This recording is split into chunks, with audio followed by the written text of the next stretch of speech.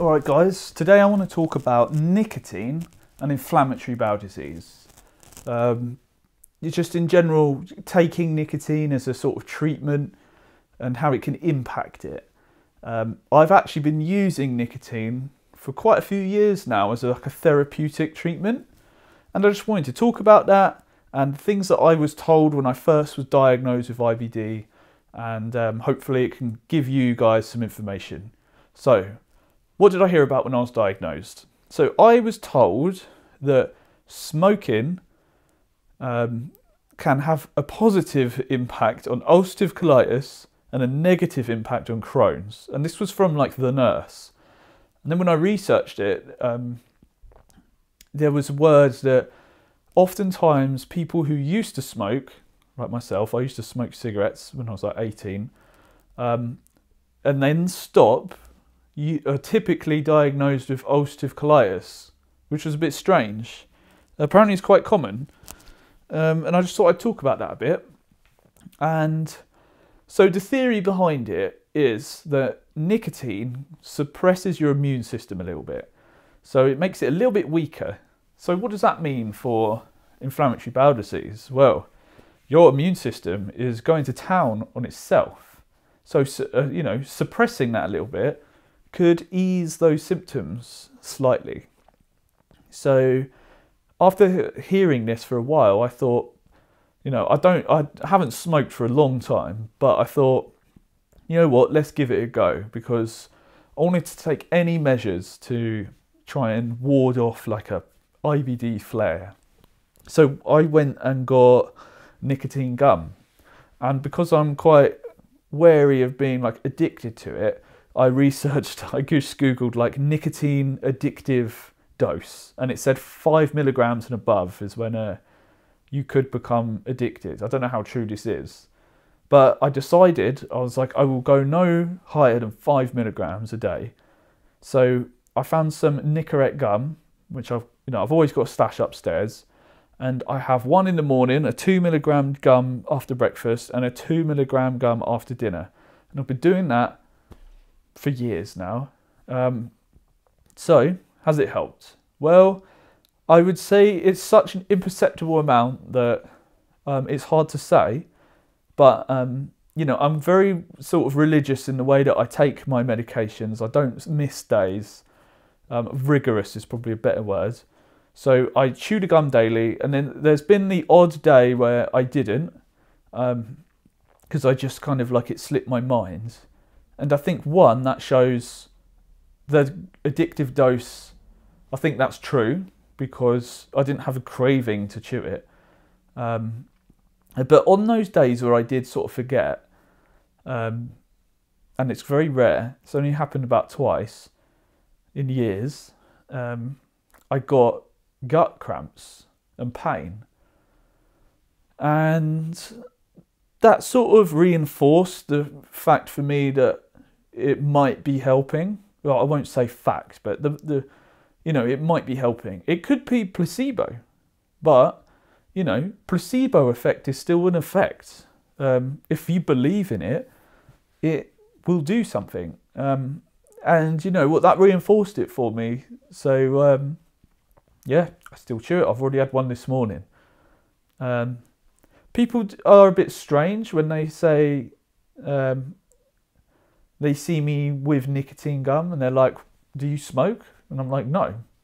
And then I sort of explain my rationale behind it, the fact that I've got IBD, it could suppress the immune system. That's why I chew it therapeutically. And they sort of understand. But yeah, people are like a bit like taken aback when they're like, oh, you don't smoke, but you're chewing nicotine gum. Yeah. So, I think it could be worth investigating. The only thing is it's not good for Crohn's, apparently, which is, I can't provide any information about that because I have ulcerative colitis, so I can only speak from my experience. But, I've heard weed to be very helpful for Crohn's. I've heard that from multiple people. I remember seeing a documentary even about a dude who had Crohn's and he smoked loads of weed. He'd smoke in a bong. But yeah, it's interesting. For me, with weed, I'll just give my what I have experienced from weed. I actually found that for a time I was vaping just weed, and for a time I found that I'd actually flare up a bit the following day, and I don't know if it's actually because I found weed was giving me quite a lot of anxiety, and then that anxiety would in turn affect my IBD. So I'm not sure if it was that, but I did find more often than not I would vape some weed and then the next day I would see blood in my stool. So that was a big reason for me to go off of it a bit, other than like the major reason was the anxiety. But yeah, just experiencing that more often than not sort of showed me maybe weed doesn't help me in particular, but nicotine might. And it's just interesting how ulcerative colitis and Crohn's has these differences. You know, in a lot of ways it's similar, and in some ways it's actually very different. Yeah, but yeah, I think nicotine could be helpful for those of you with colitis. Could be helpful for Crohn's as well, but I can't say. But I've heard the opposite. I was told the opposite from my nurse, weirdly. Has apparently an inverse effect. It's not good for Crohn's. Just strange like that, isn't it? I don't know. But yeah, for me, it's helped me. I wouldn't say you should start smoking because, you know, that has its whole other problems. So that's why I chose nicotine gum, because it just gets absorbed into your bloodstream. You could try other methods, but I would err on the side of like not inhaling something, because you know, if you're doing it for therapeutic use, why not just take it in like the cleanest form you can find? And the cleanest, easiest form to find is either like a patch or some gum. And I opted for gum because I like to chew something. Might as well get some mastication going on at the same time as getting your nicotine hit. They say to leave it on the gum, let it absorb, but I tell you what, I just like to chew the shit out of it and then put it down. I do let it rest on the gum a little bit. And I found at first you get this sort of almost like a burning feeling if you press it up against your gum, and I think that is the nicotine being absorbed. And at first it used to give me a little kick in my throat, almost as if I was smoking. But I guess I've done it for so long now that I don't get that feeling. Or the nicotine gum I've got's just gone out of date, because I go through it very slowly. I'm only having 2 a day, and you get this pack and you get like hundreds of them in it. And by the time I get to the end, they're probably well out of date, I guess. Maybe it's not even working. I don't know. I'm getting near the end of the pack that I'm on now, so I'll get a new one and I'll see if it burns again. Flavour-wise, I hate a lot of the flavours, but I like fruit infusion, Nicorette fruit infusion, or original.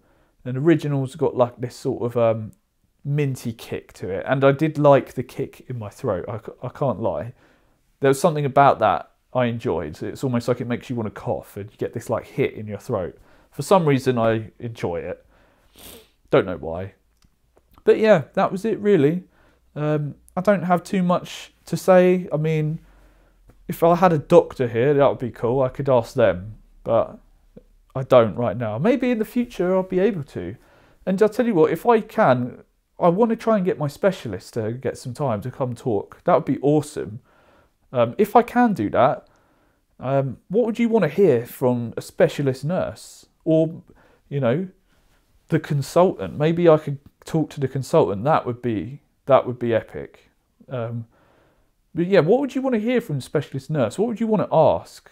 And I'll start thinking up some questions, and I'll try and make it happen, you know, because I think hearing these things from a specialist nurse would be really helpful. And I think we could make loads of awesome videos and information from the nurse.